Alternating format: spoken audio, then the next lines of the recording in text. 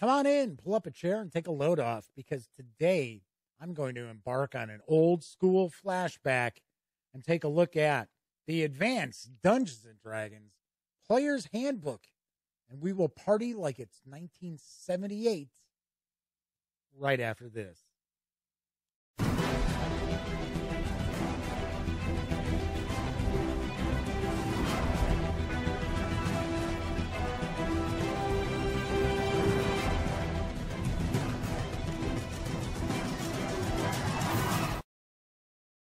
Howdy, howdy, howdy, gang. Welcome once again to the Duct Tape Studios. I'm Jeff McAleer, your host here at the Gaming Gang channel. Our old school for the New Year celebration continues. Now, last Saturday, I shared a look at the 1977 Advanced Dungeons and Dragons Monster Manual. All this week, I have been taking a look at the Dungeons & Dragons Original Adventures Reincarnated lineup from Goodman Games, and I've got plenty more old school themed content heading your way throughout the rest of January. So today I thought, keep in mind, you can't go much more old school than Advanced Dungeons & Dragons. I do not personally own AD&D. I do not have the white box. I don't have the brown box. I don't have the wooden box. I know. I'm kind of sad. I used to have the white box years and years ago. I had it in about 1980. It's about when I picked it up, if I remember correctly. Unfortunately, I no longer have it. But I do have the core books for Advanced Dungeons & Dragons, and they are in pretty good shape. So I thought, come on, let's kick back. Let's page through, have a little bit of fun. This is all stream of consciousness. There's no scripting or anything like that. But I thought some people out there may not have ever seen the core books for Advanced Dungeons and Dragons outside of like a PDF. So I thought, hey, you know what? Why not take a look? So we're going to dive on into the Player's Handbook. This is the sixth printing. This came out in 1980. But the Player's Handbook came out in 78.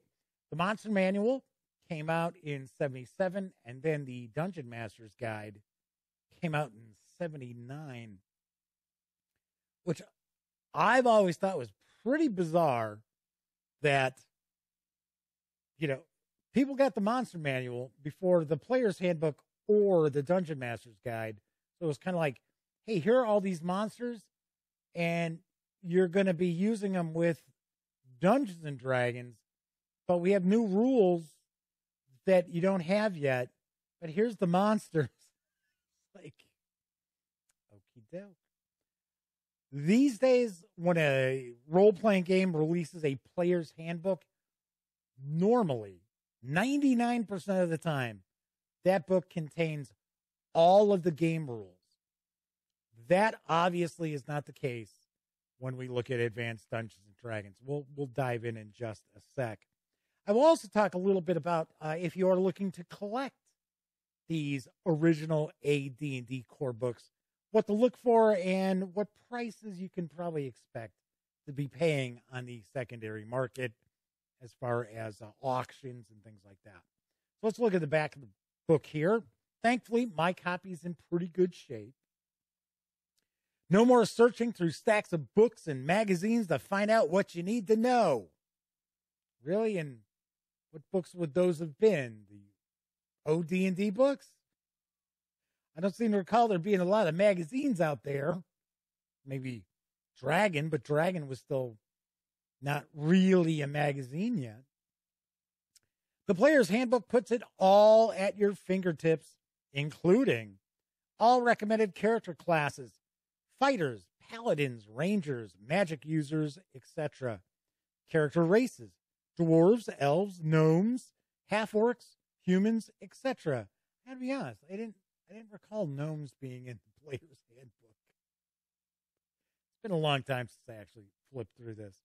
We've got character level statistics, equipment lists with costs, spell listings by level, and descriptions of effects, including many new spells. As a dungeon adventurer or a dungeon master, you will find the contents of this book to be what you've been waiting for. All useful material is now compiled under one cover, especially for players. Let's jump on in. So thankfully, my copy, and this is not the copy I had when I was a kid. I wish it was, but it's not. I picked this up on the secondary market, and I want to say I paid $65 for it. But there's no writing inside it. The pages are still pretty white. Although I gotta point out, I don't recall the pages being sparkling white in the first place. Now I might be wrong, and I mean, I am accessing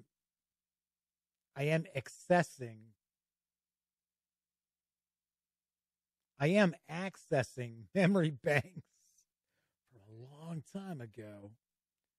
But I seem to recall that there was a bit of an off-white to the pages. So this clocks in at like 126 pages, I want to say, which is pretty interesting to think of how much info is packed into the 126 pages. Well, the first things that you notice is, man, is that font small. And that's the case with all the AD&D stuff. We have this like really small font. And of course, we get to enjoy some high Gygaxian language as well. Although I have to admit, I never had any problem understanding. It's just a little more verbose than we're used to seeing these days. So we've got our different tables. We've got our strength, our intelligence. The artwork throughout here is a real mixed bag. I mean, there is some fantastic artwork. And then there's the comic strip stuff. I never understood the inclusion of this. But once again, the artwork is a huge step up from what you would have found in original Dungeons and Dragons, the white box and so forth. You really don't get much more old school than AD&D. All right, so we've got character class limitations based on race, which I know no one goes by this anymore. In fact, even back in the day, I know a lot of game masters, a lot of dungeon masters, they ignored it. They didn't, oh, well, you're an elf, you can only go up to this level. Strangely enough, I don't know what the deal was, but a lot of races had unlimited potential as thieves. Strangely enough, I don't know why. It's like, okay, if you're an elf, you can be you can go as high as you want as a thief. As a magic user, I think it was like 10. I think it was level 10 is where it cut off. Of course, at this point in time, we did have 20 levels that the player characters could attain. Like I said, I just didn't remember gnomes being in the core book, the player's handbook back in the day. They're not in the artwork here. So we get discussion of the different character classes. So, of course, the big deal with Advanced Dungeons and Dragons, of course, was race and class were separate. So if you were a halfling, you could take on an adventuring class. Your class was not, you're a halfling. Same with dwarves, same with elves. We did have the introduction of the half-orc and, of course, the gnome and half-elf as player character races. So we've got all the various different character classes. Then we get into discussion about equipment, all of our different weapon types, their weight and their damage versus opponent. Some people forget that the weapons had different damage depending on the size of the opponent. That's something a lot of people have forgotten about Advanced Dungeons and Dragons. Something else I always thought was kind of funny is the sheer love that Gary Gygax had for pole arms. You have all these different pole arms. Yep. And the thing is, nobody knew what they looked like. It's like, what the hell's that? I have no idea what that looks like. It's like morning stars and maces. A lot of people had absolutely no idea what a flail. I remember when I was a kid and we were playing, we knew what a mace was, but we weren't too sure what a flail or a morning star happened to be. And flails and morning stars are actually relatively similar. So we get into all the different spells. And as you can see with Advanced Dungeons and Dragons, the spell descriptions are very concise. We're not looking at page after page of information about each spell. So one of the things I like about the old school is that things tend to be presented just right up front, very to the point. There isn't a whole lot of extra fluff and background. Now, sometimes with some of the older adventures, that's kind of a detriment because it's just kind of, okay, well, here you go, just dropping you right into this, and there isn't a whole lot of backstory for you to build your adventure hooks on. That's why so many adventures would start off, you're in a tavern, you're part of a caravan, you're caravan guards. So we've got the different classes. So here we've got the druid spells. We get the magic user spells. One thing I always thought was odd about the vast majority of old school role-playing games that are based upon D&D and AD&D is spell level. Because you would think the spell level should coincide with the level of the character, which of course it did not. So as a second level caster, you don't know second level spells. And that always confused people. Confuses a lot of people. I'm just kind of zipping on through here.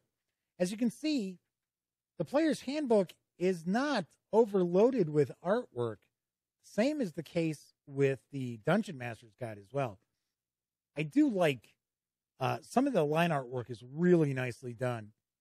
The Minotaur there, I think, is pretty cool.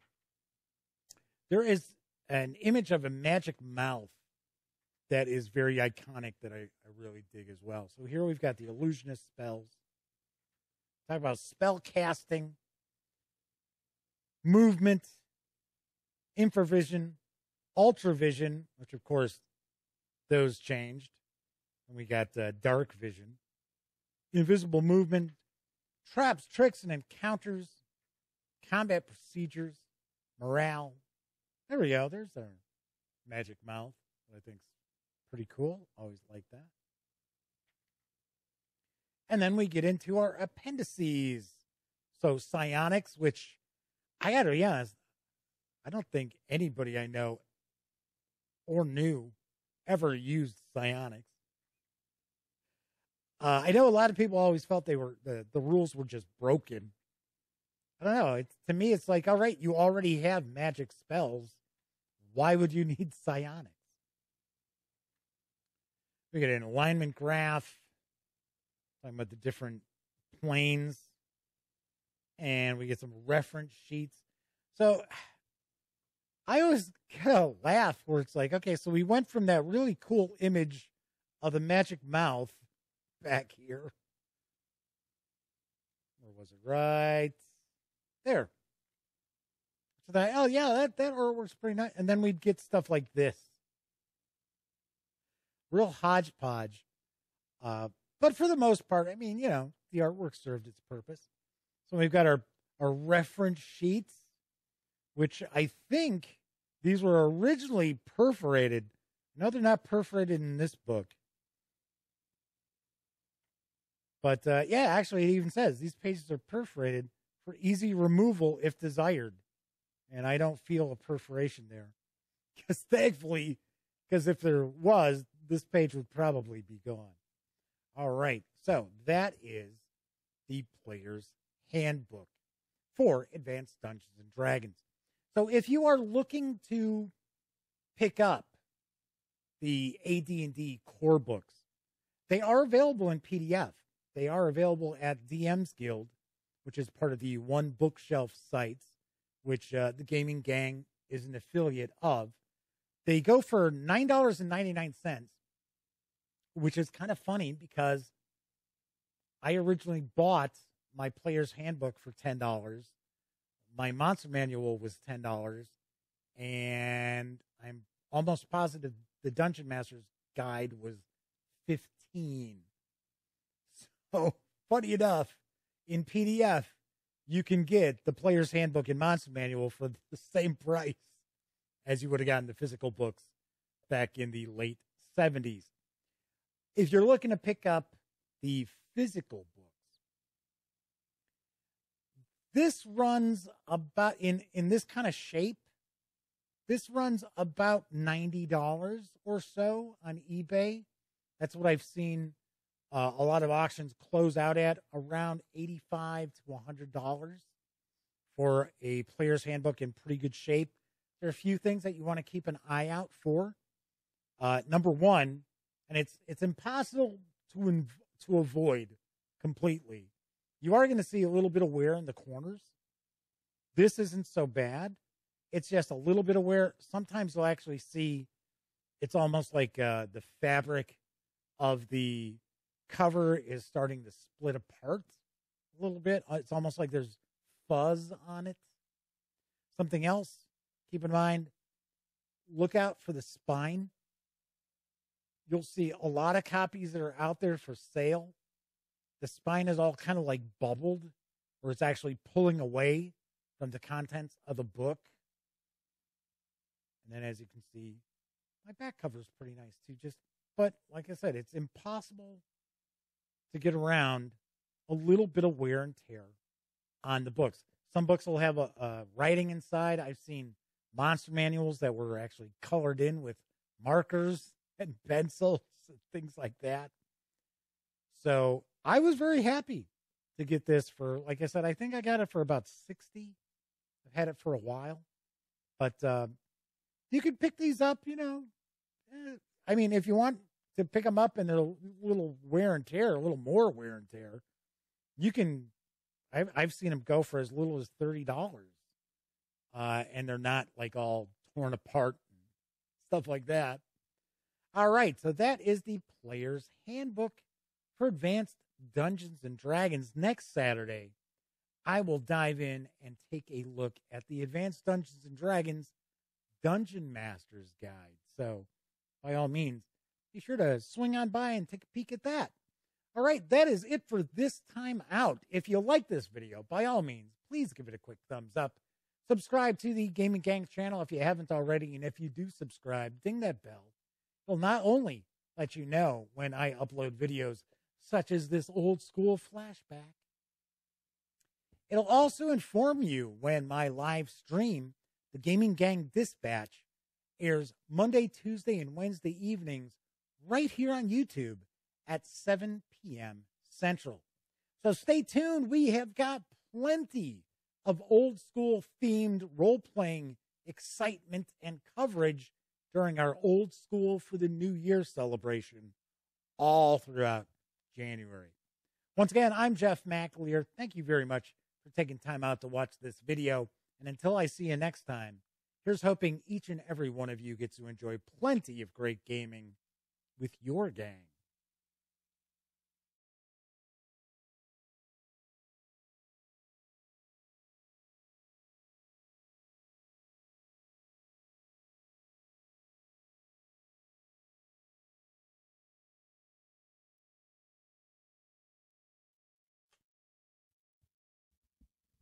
Oh, hey, you're still here.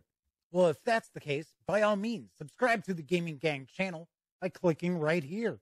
Check out the latest episode of the Gaming Gang Dispatch or find out what YouTube recommends you check out from the channel. And of course, once again, I'm Jeff McAleer. Thanks for watching.